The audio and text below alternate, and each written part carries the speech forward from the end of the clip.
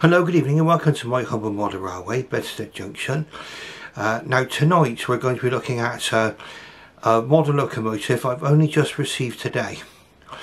Now I did intend to start this video a little earlier, but I had a little bite to eat for tea and I fell asleep for a little bit, so please forgive me because I've not long woken up, and I'll be taking you through this locomotive now. Very excited to get it out of the box. This is going to be the first time I've unboxed this, and it's going to be a Great Western Railway 280, and it's going to be a first for me in many ways, and all will be revealed in just a few moments time.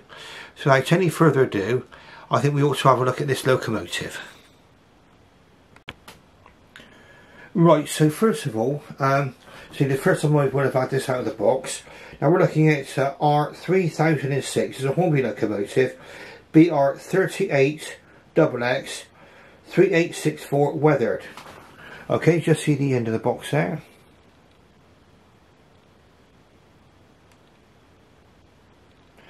Okay, and apparently, from what I can tell, these locomotives actually came like this. Okay, I looked at a similar one for sale at another retailer from the one I bought this, and yes, they did come like this. They don't appear to have any history with them, but we'll have a quick look and see what's in the box in just a second. And we're just going to turn the camera around now to just actually do the unboxing itself. So bear with me just a moment. We'll just try to get the camera down there and we can see what we're doing. There we go. I think that'll be about right. Okay, so first things first, there's this outer covering which comes off. So that's fine there. Let's put that to one side. And you can see it comes in the usual block of ice packaging. So we'll see if we can pull this out from the box. Sorry about my great big mucky paws getting in the way there. Okay, so let's have a look. So it's out, and we appear to just get usual maintenance sheet, class 2800, 3800. So I'm guessing that they are mechanically very similar, at least in a model sense. Now just see if we can just get a little bit more light on the subject here. Okay, there we go, that's more like it. So hey, there we are. So we're going to get the usual lubrication instructions up there. The red dots say where to lubricate it. It's going to tell you about body removal. There we go. Close cut assembly, close coupling, and DCC fitting. So it's all there on the second page there. Okay, give us a chance to have a look at that. And then on the back, it tells you about things like how to fit the brake rods and things like television suppression. So that's the instruction leaflet. Now, as far as I'm aware, no history came with these, but we're going to have a look and see now what's inside this block of ice packaging here. So it comes undone in the usual way. Right, so now we're getting quite close to seeing the locomotive in all its glory. Now we've got a detail pack here which appears to have been... No, it's not been opened actually, it's unopened. So in there are drain cocks, brake rigging, another coupler, all kinds of goodies there. You can see what's in the detail pack there. Okay, so that looks all complete there for me, ready for me to fit should I so desire. That's going inside the box, and at last we get to actually seeing the model itself in all its glory. So just bear with me just a moment while I pull this off here. There we go. So this just lifts up, and there we got our locomotive weathered. Yeah, it's a first for me that this is the first ever weathered locomotive that I bought. So we'll be having a close look at this. Now, have any bits fallen off? Well, I hope not, but let's have a look and see. Out of the box we come. Oh yes. Okay, now there's lots of look at this. Look at with this model, and in fact, there's so much to talk about. There is a possibility this video might run on for quite some considerable time. But for those of you who are frequent viewers of my channel, you know that will be the case. Okay, I will probably overrun the intended length for this video. Let's put this down here now, we can see there. Okay, so we can see the locomotive in all its glory. Zoom in a little bit. Sorry about this, the tripod's a little bit, this is quite an inexpensive tripod, does the job. We'll be looking at this quite close. I can see where the weathering's been applied, and it's very, very effective. And I'll explain to you what got me to go for this. Now, first of all, before we get too deep into this, be a shout out to A.D. Pullen, okay, who recommended this to me. He spotted it, and I went on to it. I bought this from a dealer called KJB Models, and I bought this almost immediately, and it's really a development of, in some ways, of another locomotive that I already have on the track, okay, which you might not have seen yet, but we're going to put the two together later on for comparison purposes.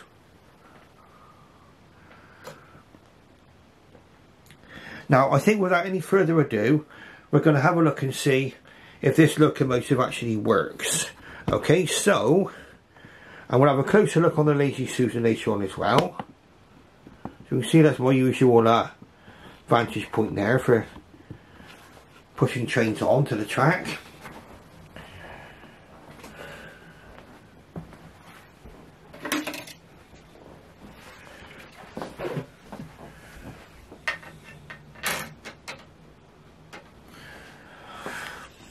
Okay, so let's have a look now.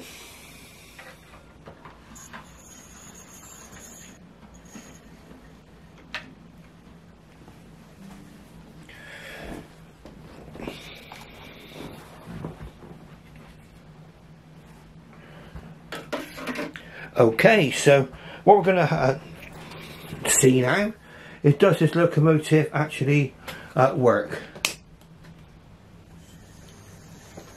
Yes, it runs forwards.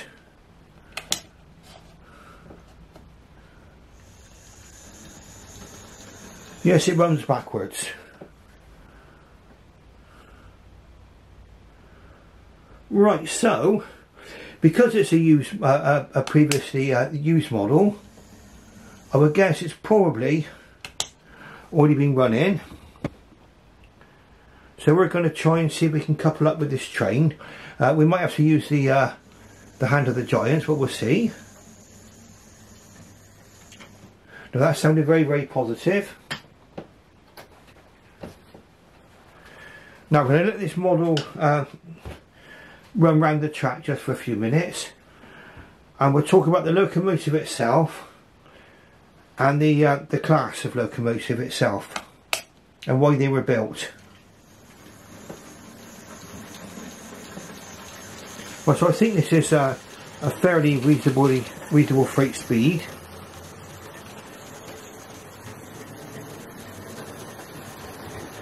Well, now it appears to be running very, very well, and this locomotive looks magnificent going around the track. Absolutely superb. It's in early BR livery, so it's got the early crest, and we'll have a look at, we'll see all of this later on. And the early crest would have been what the locomotive would have had between nationalisation in 1948 and 1956. And as you see, straight out of the box, it's a good runner. Absolutely superb. No complaints whatsoever about the running qualities of this locomotive. Now, it's a 280 freight engine. and in the development of an earlier class. In fact, there's a 28XX and then there was a 38XX. So the 28XX was introduced by George Jackson Churchward in the early 1900s, and these were developments of that locomotive, and this was designed by Charles Benjamin Collett.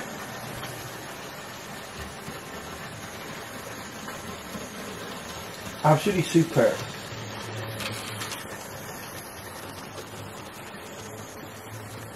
I'll just have a look at the track just around here. So I've only just assembled this track.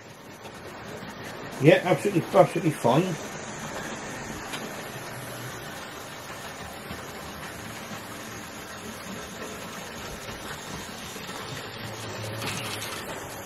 Now we'll have a little talk about the locomotive class itself. It's a Great Western Railway 2884 class.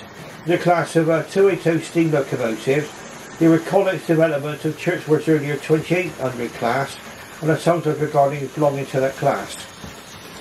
They were designed for heavy freight work and differ from the original class engines, 2800, in a number of respects. It was obviously the more modern Collett side window cap. Now that is true.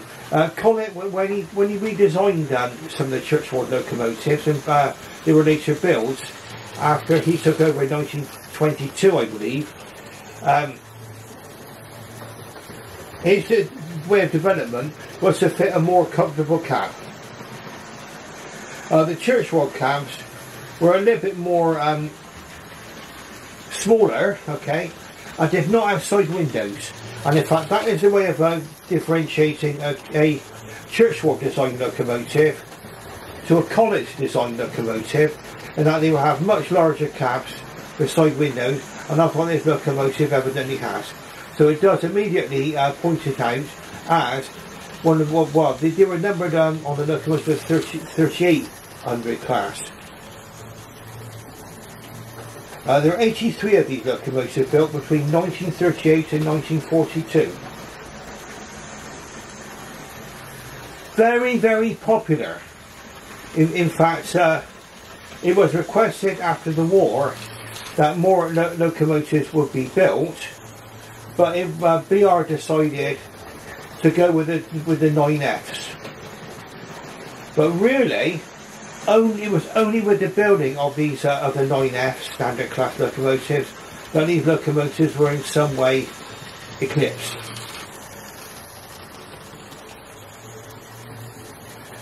Now these were used, although these were used on freight, so you can see they were being used on freight in its weathered, grimy condition, okay, which we'll look at, see more closely quite shortly.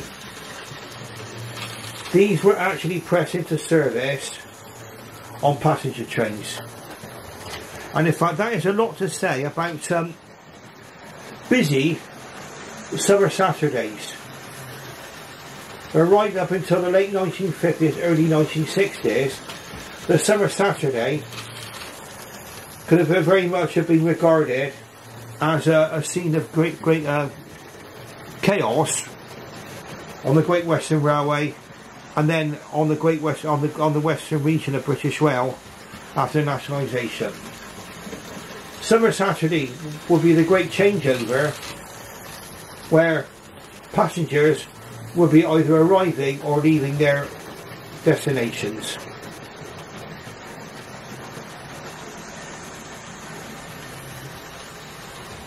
Now, of course, this is my first ever weathered locomotive. Do I like this weathered locomotive? The answer to that question is an absolute yes. Okay. Would I weather a locomotive I've actually bought in what they would call the pristine condition? Probably not at this stage. I would probably only purchase locomotives that have already been weathered. Now one of the wagons is hitting one of the curves here, and there's a little bit of a, like a kind of, I don't know, you might be able to hear it going over the track. I've looked for defects in the track, and they don't appear to be BNA. There's probably just one of these locomotives, one of these wagons, how they actually behave on curves. Apparently the side windows were left out during the war, probably because of blackouts, so they were actually had blanking plates, but the side windows were actually reinstated on the locomotives after the war. Now, how does this locomotive compare with the earlier 2800 class in model form? Well, we'll have a chance to have a look at that, okay? And there are some quite interesting differences, and even though you would think it's a no contest, the earlier Margate design version would be like squashed under the wheels of this one. Is not quite so clear cut. Okay, and we'll be doing a comparison between the two models, and this is why this video might run on a little bit, because I'm going to show you briefly both locomotives together, and you'll be able to we'll be able to see what the differences are between the two models and between the two classes. Okay, so we're looking at Great Western, the differences in the Great Western Railway respect, and the differences between the earlier models in the Hornby respect. Okay, so we're going to be getting it all tonight, hopefully. I hope you're enjoying watching this as much as I am. Now, there were 9 of these locomotives actually preserved, which goes to show the value of them. And of course, on preserved railways, you're going to see them pulling passenger trains.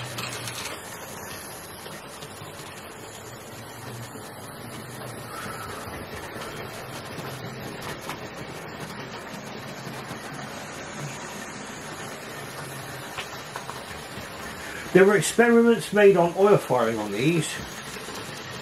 Between 1945 and 1947, coal shortages caused the Great Western Railway to experiment with oil-fired 2800 locomotives, and 8 of the 2884 class were converted every number from 4850.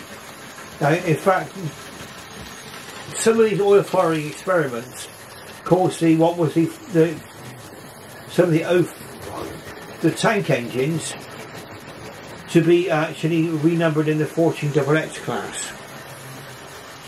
Oil firing experiment was abandoned in 1948 once extra maintenance costs were calculated and the bill arrived for the imported oil. Okay, so let's get into the model. So we're giving you quite a nice little bit of history here. And you will see some evidence of these locomotives in their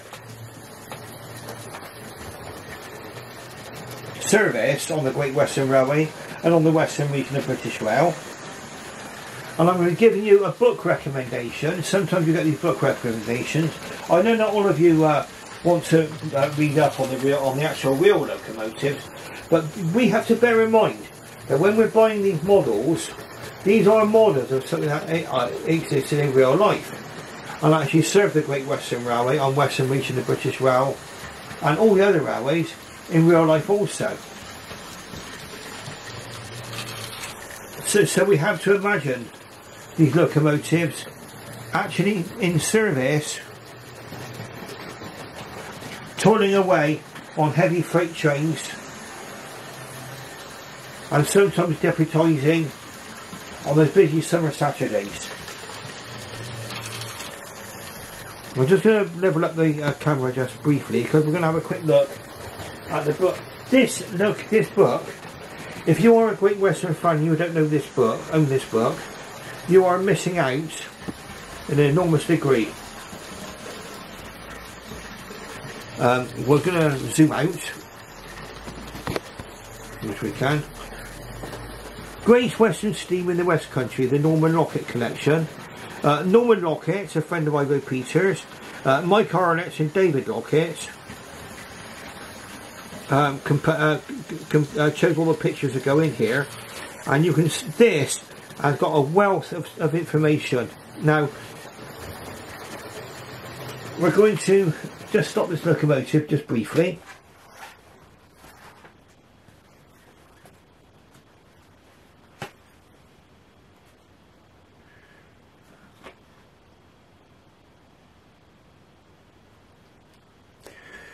And this is one of the, I hope nobody has a go at me for copyright, because I'm actually going to be promoting this book and saying you should get this book. This is just going to be teasers, tasters, okay, for the Norman Lockett collection. That's one of these locomotives pulling a freight train. And you can see it in its weather condition, okay, which we'll be able to see in a moment on our locomotive here. And evidence that these locomotives were used on passenger trains.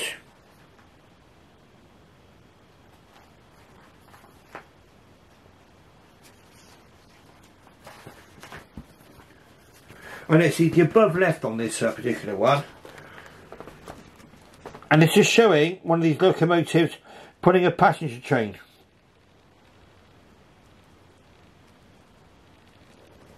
Okay.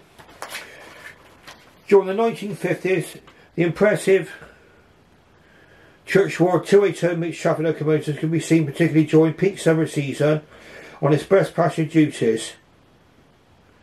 This one eases an excursion of the points leading into Locking Road Station. Locking Road Station near West-Super-Mare. That was on the 12th of August 1956 that picture was taken. So that shows one of these locomotives,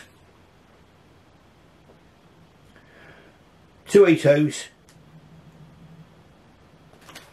pulling express passenger trains. Right, so without any further ado, we'll watch the locomotive go round one more time. So I'm quite enjoying this running session.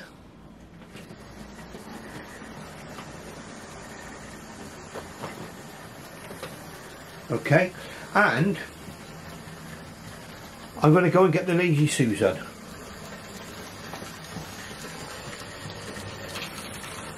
Well, now this locomotive is managing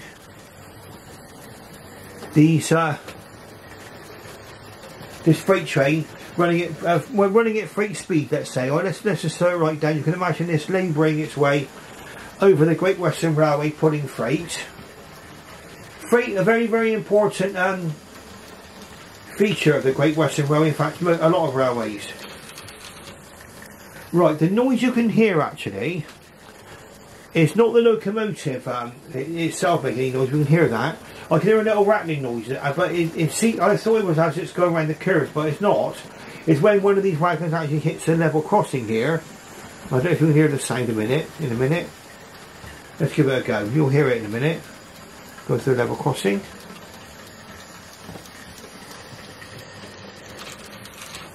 That's when my little China clay wagon goes through there.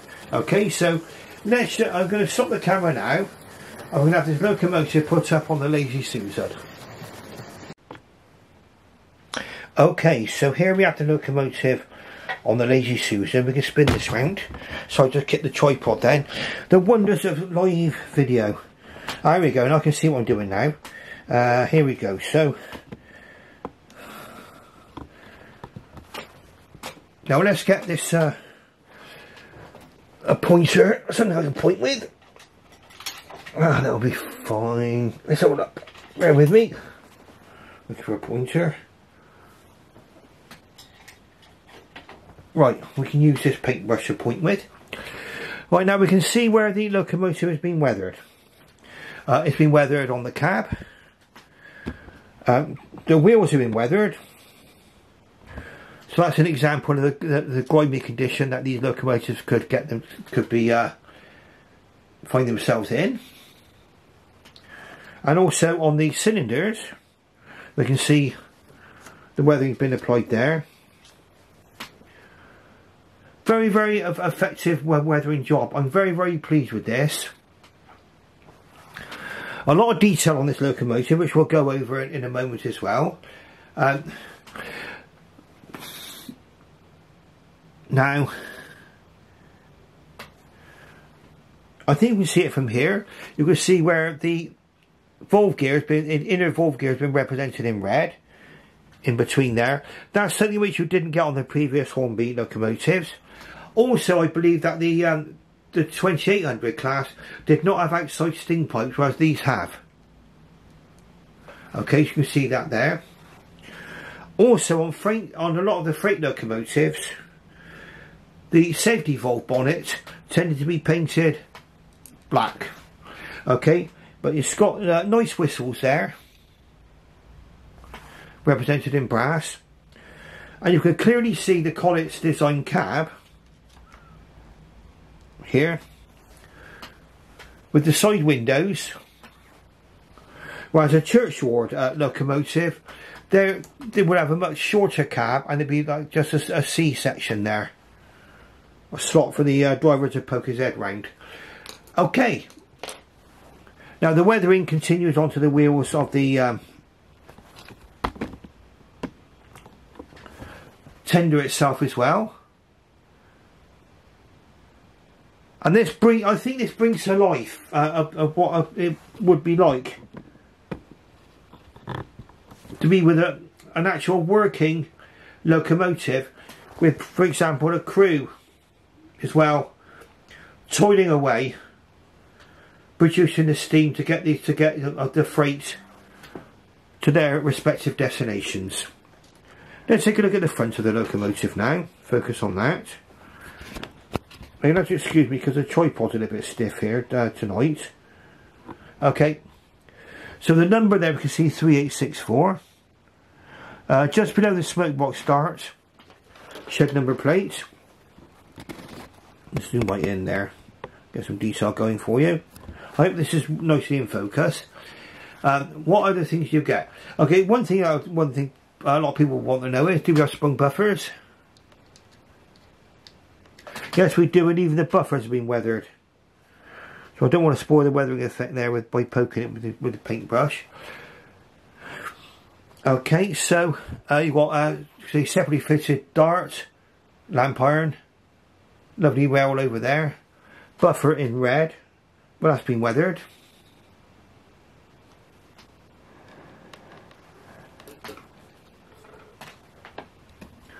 And on this side, we can bring the camera up a little bit. We won't zoom right out yet, but you can clearly see now on this side how effective the weathering's been on this particular locomotive. What do I think? Absolutely superb. Absolutely superb.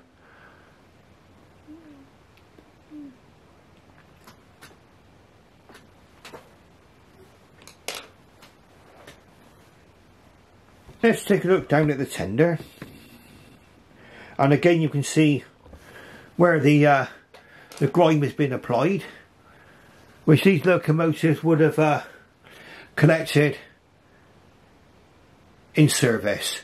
Of course, when they were actually serviced at the Swindon Works, given an overhaul, they were then given a good clean, and they would have looked quite pristine then. But this is what it looks like. Would have looked like on the BR Western region in the late 40s through to the mid 1950s. Okay, so you can clearly see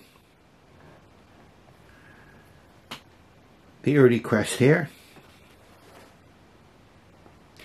And I hope that those people who are watching this video will stick with me on this, because there's so much to say, and I cannot include everything in one video, so sometimes I may have to come back to a subject later and a locomotive just to include a lot of the things that I'd like to say. This one does receive a fully detailed cab, and we're going to bend the tender round slightly because I think we can show this to some advantage. Okay, let's have a go at getting the get focus on that cab. Okay, so I hope you can see the cab, fully detailed cab, and that is brilliant. Now, you might not be able to see it from here, but those dials have actually got detail painted on. Okay, you see the dials there in white. The detail there has been actually painted on. Everything's been picked out. You can see the brass fittings and everything else. The reversing rod, reversing gear and everything, perfect. Okay, and yes, those dials do, you can barely see it from here, I can, but you can see those dials have actually got the needles put on them and everything else, so that there are details on the dials as well. Absolutely superb. Am I glad I bought this locomotive? You betcha. Right, so let's just straighten the tender up, and we'll take a look at the back of the tender now. Oh, look at that! You can see the cab beautifully there as well now as well. Look at that.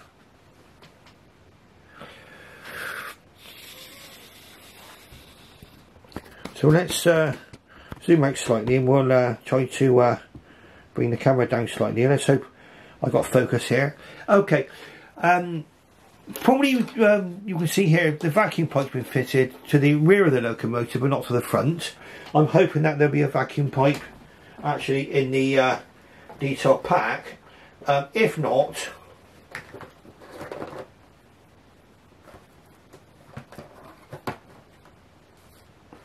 I can always get one of those anyway.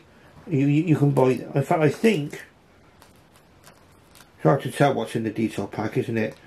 No, there's no one in the detail pack. I can always fit one of those if necessary, that's not a problem. But you can see on the back, you do get them. You get the, again, the sprung buffers.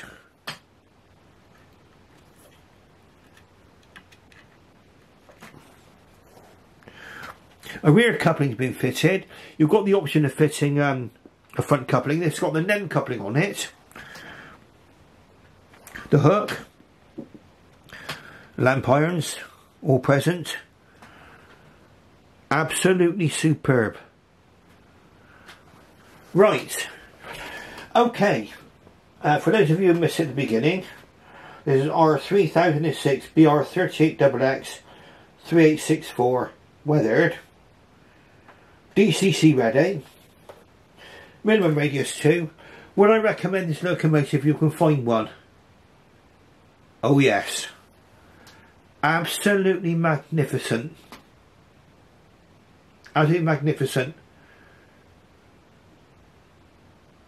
And I hope you've enjoyed the look around on the Lazy Susan. Oh, another detail which I didn't mention. So on this side here, you can clearly see the reversing gear there. So you can tell from this that Great Western locomotives are in fact right-hand drive. And I don't want to get on my high horse about this, but I have seen people where they've added loco crew and they put the driver and the fireman on the wrong side. Okay, they meant well when they've done it, okay, but it's one of those things. I don't want to sound like Mr. Rivet Counter, know it all and everything else, but that's one thing which I put a lot of effort into researching first. And of course, a giveaway where you should be putting the driver is the same side as where the reversing gear is. So the driver, in fact, will go on the right-hand side of the cab, and the fireman will go on the left. NMS and NER engines and Southern engines, it can vary. So you need to do your research before you actually add a loco crew, okay? And sorry if that sounds like me getting on my high horse, but I think it's something which is important, and it's really important to remember. Coming back to the back end of this tender, something I forgot to mention. Open I'm in focus now.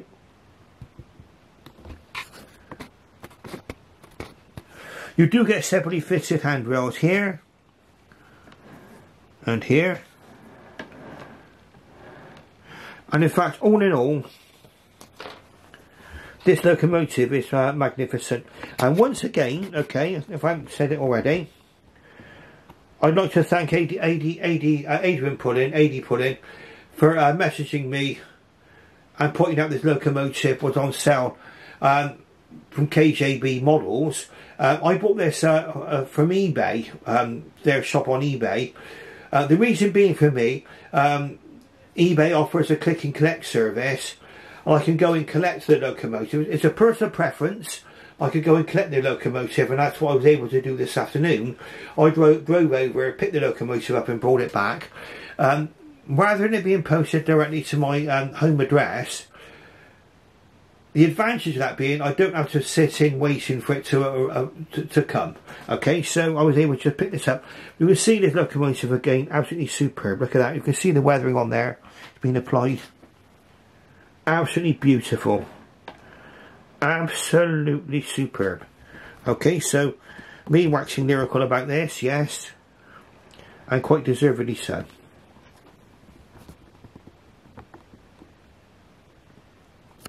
Brilliant. Now what we're going to do now is we're going to come back to having this locomotive running, and please bear with, for those of you who stuck with me so long, this long on this video, please stick with me to the end, because I mean, if you can't watch it all in one go, try and watch it in parts maybe. I don't want to release this video in parts, like part 1, part 2, say quarter-of-an-hour sections. For me, I'd rather get the video all shot all in one go, and that's what I'm doing here. And we are going to go back to the running session, and we're going to see the earlier Churchward locomotive and this locomotive on the line together, and we can do a quick brief comparison with the older model by Hornby and this newer model. This newer model is much more highly detailed, but the earlier tender driven model, which you're going to be seeing in a minute, for comparison purposes, has got a trick up its sleeve. Okay, so we'll go into that in just a moment. Right, now we're going to do a little bit of manoeuvring, a little bit of shunting in a moment, but first of all, what I'd like to find out, what we need to know is, what is this locomotive like over points, considering it's a 280 locomotive. Okay, now it's going to be going into a right hand curve, and then into a right hand point into a left hand point, and into a left hand curve. So this should be quite interesting to see, and you'll be watching this locomotive going into the goods shed in just a moment. So we'll just see how we do. Now, low speed running, absolutely superb on this locomotive. It's walked over those points. Okay. I'm very conservative on the controller. Now I need to be very careful now going in.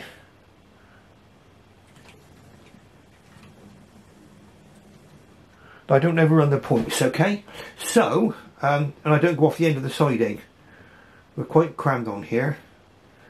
Right, I think that'll be alright. So, you can see this locomotive made short work of those points.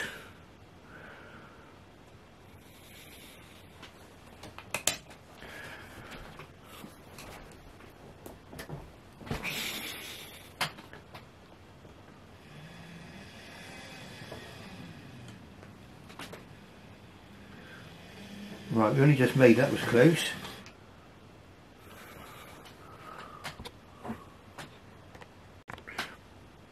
Right, okay, so we had a slight technical hitch on this one here with one of my locomotives. And just need to bear with me, I'll explain to you what happened. Okay, so this is my tender driven earlier Churchward 2800 class going round the thing, and you can probably hear the motor going. Powered by the Ringford motor. It's got the reason why I had a slight trouble getting this one out of the siding was because of the curse of the small layouts. Now, I'm not complaining, so I feel very lucky to have a layout like this. But many people would probably love to be able to run a little layout like this. Is that it did collide with the brake van of the other train. And as you probably see, it was a little bit hesitant. These locomotives, because they don't get run very often, can end up a little bit arthritic if they've been in the box for too long. And in fact, you'll see now, it's now picking up speed and running very well. Now this locomotive has got a trump card up its sleeve. I don't know if you can see it going around now. I don't know if you can see it. Yes, you can. You can see it. This one, believe it or not, a model which came probably from the very, very late 1990s, early 2000s maybe, is a China-built locomotive, but it's tender powered. It's got a firebox glow. Now, it's only up until recently that we started to see firebox glow again. Now, it may have been that Hornby thought it was best to show off the details of their cab on their newer models, but this one does in fact have that feature. So make you aware it does have that feature. And we're going to do a little bit of manoeuvring, and you'll be seeing these two locomotives side by side shortly. Right, so what we're going to hopefully see now is this magnificent Hornby locomotive with its freight train put into the passenger station. Okay, so it's going to be my way of showing a couple of things. How this locomotive coped with points, and it did very, very well too. And we'll just turn the camera around now a little bit, so we'll watch it gracefully glide into the station.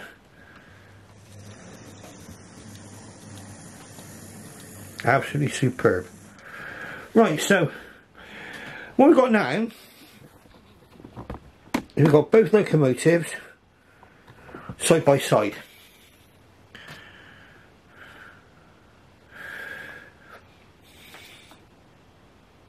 Now, if you were looking at this locomotive strictly from the top, or looked at each locomotive closely,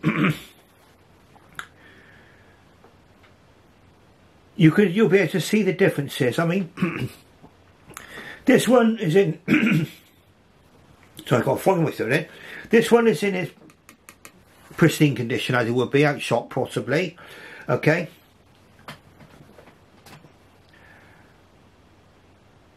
And this one is weathered. Okay. Do I like pristine or weathered?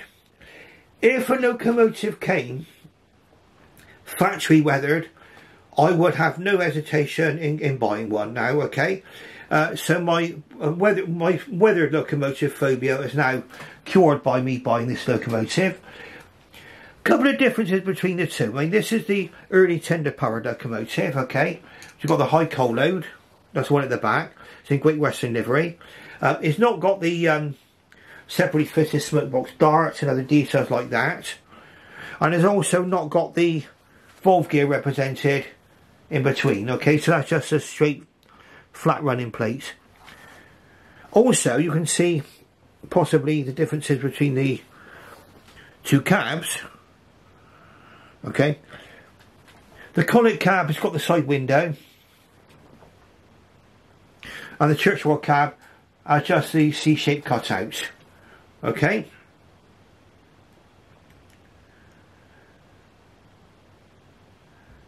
So those are the main differences. So, like I say, this one is magnificent for its detail. The coal load's a lot better. Okay, and but this one has got the glowing firebox. Well, this one's got the more detailed cab. Okay, and I think probably, I don't know, you can only guess what goes on in Hornby's or anybody else's mind when they design a model railway locomotive. Perhaps they decided to maintain all the detail of the cab. And but then, if you have a look at their latest Evening Star 9F, which I reviewed, that one does have a glowing firebox. Okay, so that's something which they stopped putting in some of their later models. Okay, I hope I mean, that's a sort of a reasonably quick comparison, because you don't get sprung buffers on the earlier model. But I think, really, I mean, you look at everything in life has advantages and disadvantages, and I think these are both magnificent models. This, like I say, do I regret buying this? No, not for 1 second. Absolutely magnificent.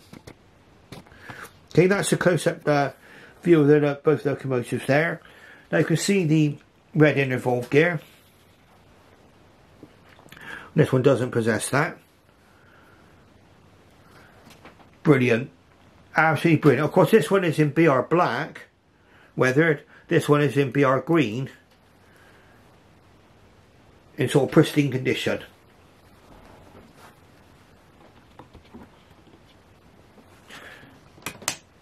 Now what we're going to try and do is we're going to try and see if we can reverse this one back out of the station. We'll show it up on the junction there. You'll see it go by in just a moment. Let's start off from here. We'll see if we can pan round, and the tripod's a bit stiff, but we'll see if we can do it. Right, we're in reverse. Let's see if we can follow the locomotive out. That is absolutely superb. The running qualities of this is superb. I mean, for realism, I would expect it to have pickups in all of the wheels. Okay, I think it has, because it's got the electrical connection between the front and the rear.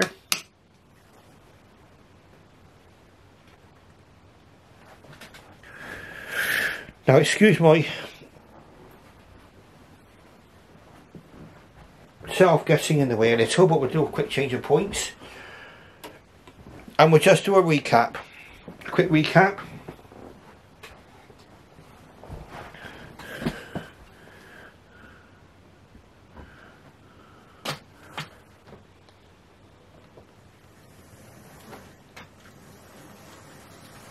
We changed the points correctly, we have.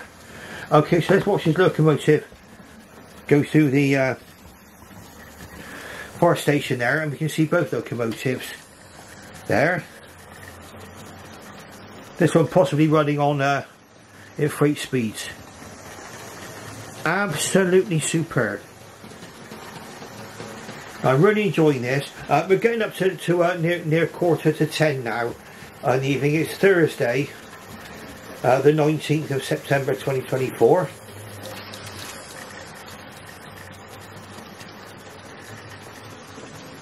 Now, if you've enjoyed watching this video as much as I've enjoyed making it, then please hit that like button. It does help my channel. And if you've not subscribed to my channel, please consider subscribing. It doesn't cost you anything to subscribe, okay, but it does help my channel. I'm getting very, very tantalisingly close to 500 subscribers, okay, and crossing that landmark would mean a lot to me. Okay, I'm not worried in monetizing the channel or anything like that. Okay, what I'm thinking of really is that I can share these models with as wide an audience as possible. And if you're not subscribed yet, should you subscribe, you can then be made aware of any future videos which I'll be making, and you might find that they're of interest. And I'd be really, really honoured if you were to watch my locomotives and my videos. Okay, like I say, I've only just bought this locomotive today. Sorry if it's running on late into the evening, but like I say, I did have a bite to eat, sat down, and I nodded off. Hence my late start in actually producing this video. Am I pleased with this model? Absolutely. Absolutely. Okay. And on that note, I don't really want to end this running session. I'm going to probably keep on running for another hour after I'm going to keep this locomotive running round actually for a while. But I'm actually go ahead and edit this video now. So for now, actually, I'll bid you farewell and good night.